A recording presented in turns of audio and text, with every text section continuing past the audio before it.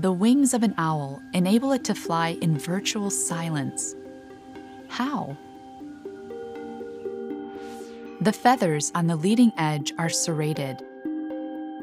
One theory suggests that this helps break up the flow of air, reducing noise. Meanwhile, the trailing edge of the wing has a flexible fringe, further dispersing airflow. Nearly all remaining sound is then absorbed by the velvet-like feathers on the owl's wings. Scientists from Cambridge University are developing a coating mimicking this wing structure for use on wind turbines. Early tests show that the coating significantly increases blade speed and efficiency while drastically reducing noise. In the future, scientists hope similar coatings can be applied to a wide range of applications. So, what do you think?